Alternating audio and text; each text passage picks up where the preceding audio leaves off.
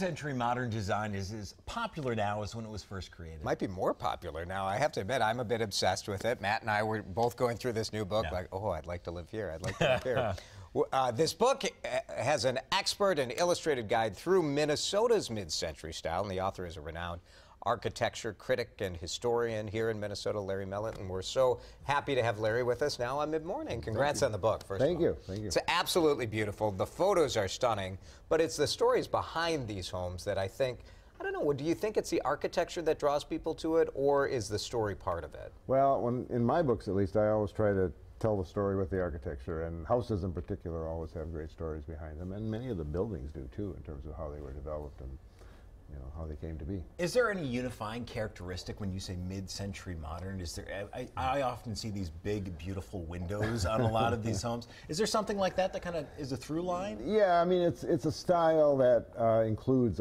typically a lot of glass, open floor plans, sort of a horizontal look, but it's also, a highly varied style, so you get a full range of different types. And in the book, you focus on residential houses as well, but there's also furniture in there. There's also there's a temple in there, churches, and also the churches, yeah, all sorts of different architecture that maybe at the time when these houses first went up, were people excited about the architecture or skeptical? Oh, they were excited, especially in the high-style houses that you see.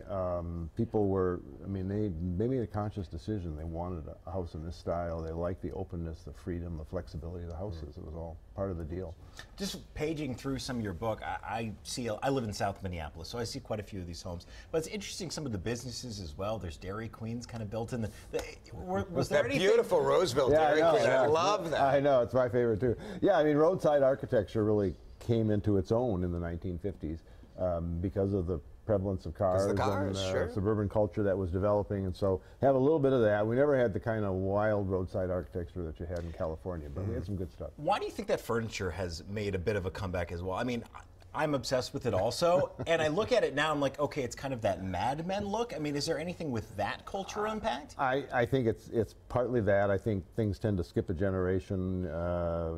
One generation gets tired of something, but then a new generation comes along, looks back and says, hey, that's pretty cool. And it was a great era for furniture. It was probably the outstanding era of furniture design in American history. Minnesota is kind of an interesting place for that, with Blue Dot here and Room and Board and both of those and companies. And the Rapson line of furniture. Absolutely. So quite a history. Yeah, there was some that came out of here. We weren't a big furniture center, but it's really a big part of the mid-century look is the furniture.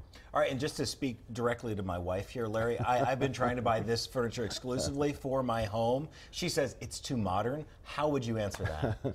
Well, I don't think it's too modern. Tell her 60 years old. 60 years old. Some of these buildings are now on the National Register of Historic Places, so it has become an historic style, but it's a very modern historic style. Have you been surprised at the resurgence of this style of architecture? A little bit. When I started this book quite a few years ago, I thought it was just beginning. That people were starting to see it again, but it has definitely been a tremendous resurgence. Well, the book is called Minnesota Modern. It is available everywhere right now. A wonderful coffee table book. And Larry, thanks so much for coming on. We appreciate it. Yep.